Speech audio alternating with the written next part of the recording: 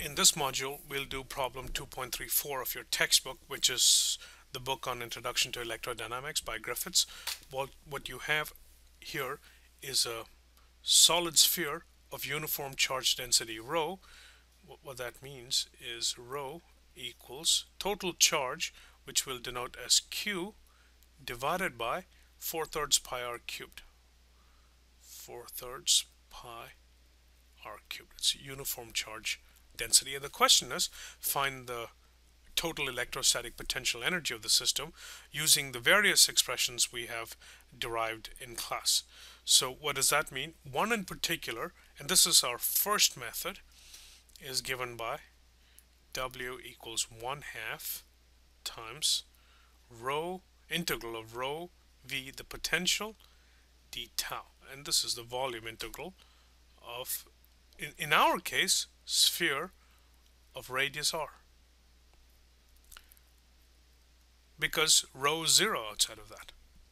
Okay, so you'll need electric potential here. So very quickly, we have done this in class, we have derived this in class. The electric field is given by Gauss's law outside the sphere, kq over r squared, and therefore when you integrate that, you'll get the familiar potential outside, which is kq over r. Well, inside it's given by Gauss's law as well, but the expression changes because you have a uniform charge density, so you would get a linear dependence on r for the electric field and inside the sphere, and when you integrate, this is the expression you get for the electric potential. And so that's what we must enter in all of this. One thing that will be useful for us throughout this problem is when you look at d tau in spherical coordinates, you get r squared sine theta d theta d phi dr. And in all of these expressions for electric fields and potential, all you see is radial dependence. So our integrands will, in this example again, will not have a radial dependence. Will not have an angular dependence. So this will be a very quick way to reduce integrals. We'll very often have sine theta d theta. Well, for a sphere, it goes from 0 to pi.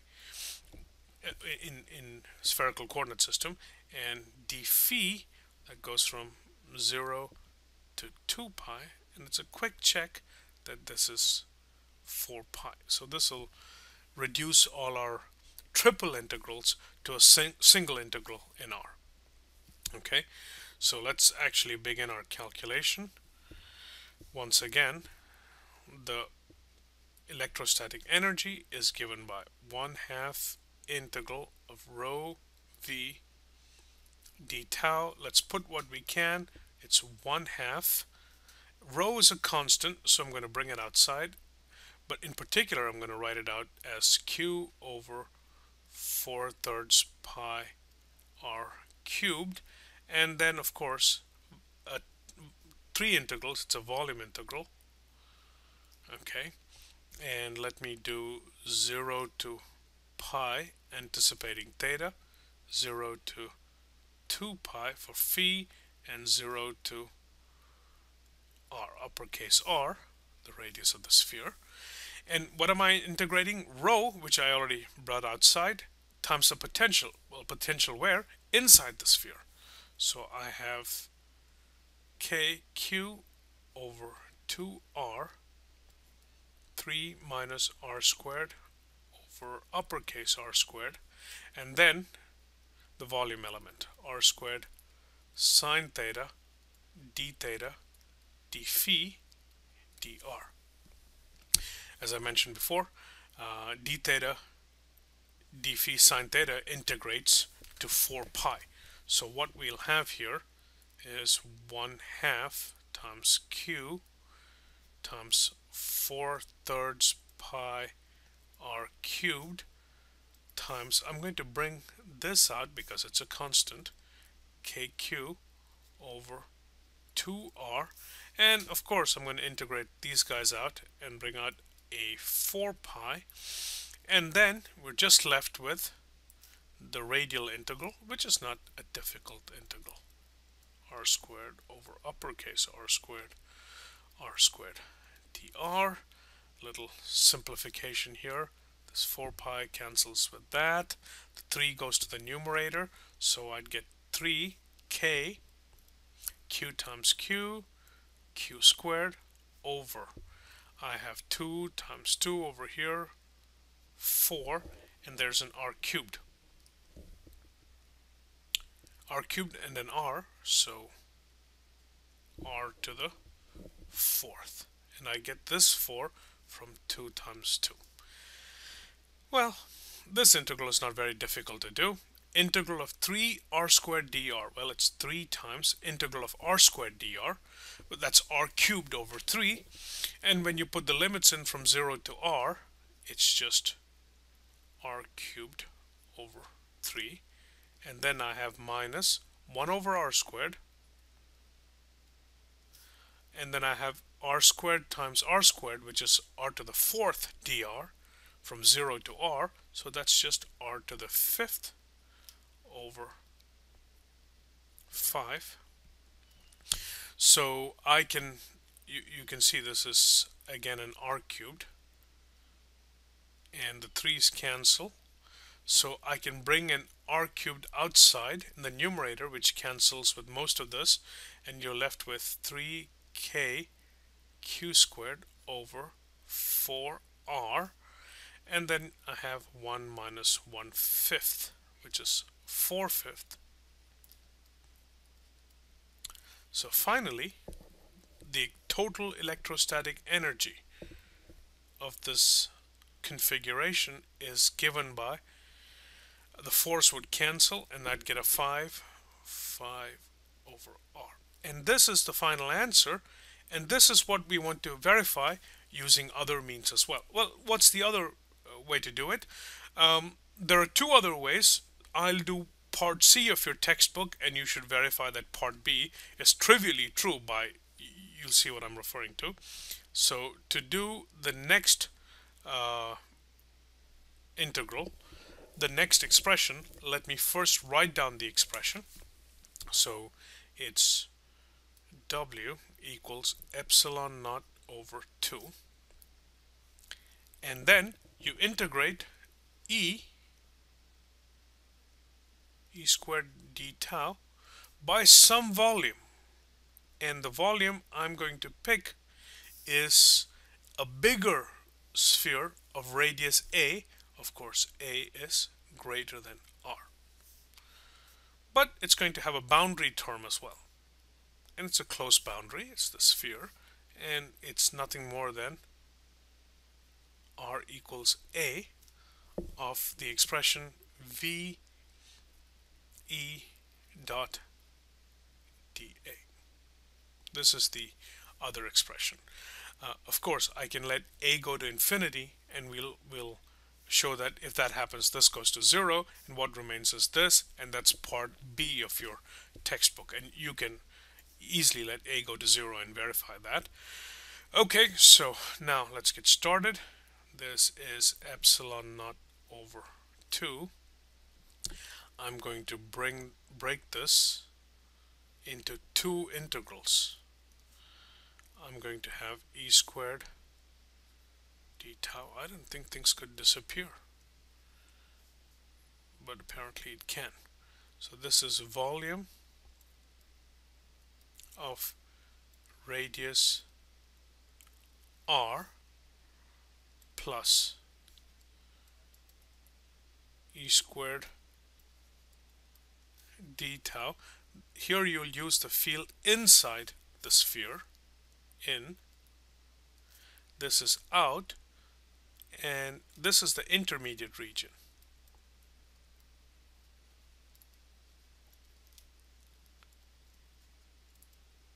And what do I mean by that? It's this guy right here. Okay, so it actually goes from r equals r to r equals a plus the boundary term.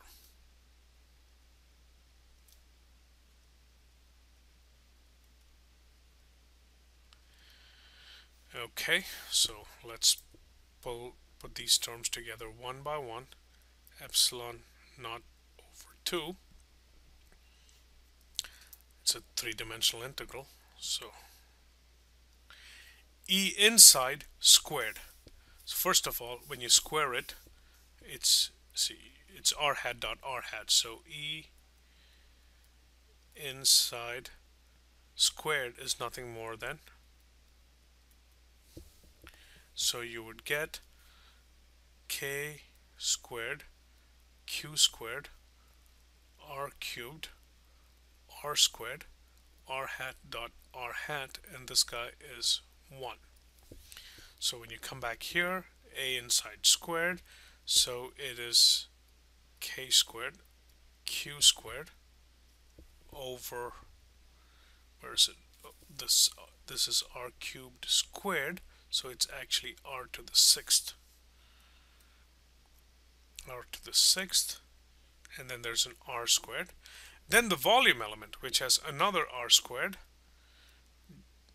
dr, and then of course sine theta, d theta, d phi. This is from 0 to r, 0 to pi, 0 to 2 pi. Okay, play the same game one more time. Except now I'm going from R to A, and I'm using the field outside. So this is the outside region, right? So this is k squared q squared over r to the fourth, and r hat dot r hat, which is 1, times r squared sine theta d theta d phi dr, once again from 0 to pi, 0 to 2 pi. Okay, plus an area integral. Okay, so it'll have only 0 to pi. It's a sphere. 0 to 2 pi. Potential. What's the potential? Well, it's the potential outside. It's k q over r times E, which is E outside, k q over r squared, r hat, let me put it this way, dot dA. What dA are we talking about? It's this guy right here.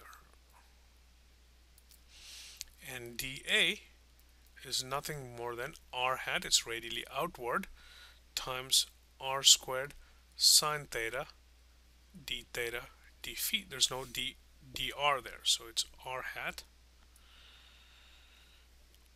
r squared sine theta d theta d phi. So most of these integrals are redundant. Over here, sine theta d theta d phi, it gives you a 4 pi. Same thing, it gives you a 4 pi over here. It gives you another 4 pi when you integrate, but there's nothing left to integrate. This is all evaluated on the sphere of radius a. So the integrals here are very, very trivial. So let's do them very quickly and get the final answer we need. Okay, so then W epsilon naught over 2. I'm just going to write the final leftover integral. There's a 4 pi and 0 to r k squared q squared over r to the sixth. I got the 4 pi out, and then there's r to the fourth dr plus, again the next integral, there's 4 pi coming out everywhere. This time we're going from r to the larger radius a, if you recall, a larger extra distance from here to here, and the term there is k squared q squared over r to the fourth r squared dr. Then of course the boundary term, and when you integrate the angles, there's nothing left. And so what you get over there is k squared q squared over r cubed, and then there's an r squared, so it's 1 over r. But here again the radius is a, so we replace it with a, and of course times 4 pi. Okay, now it's just a matter of collecting terms. And let me see all the factors that I can bring out.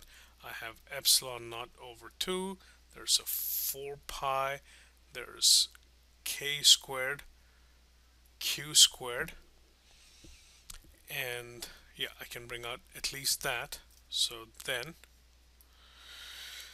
we have 1 over r to the 6th, r to the 4th dr, so that's nothing more than r to the 5 over 5 plus k squared q squared has been brought out. This is 1 over r squared. When you integrate it, you'll get minus 1 over r, going from r to a, and then again this is nothing more than 1 over a. And this, if you recall, is the boundary term.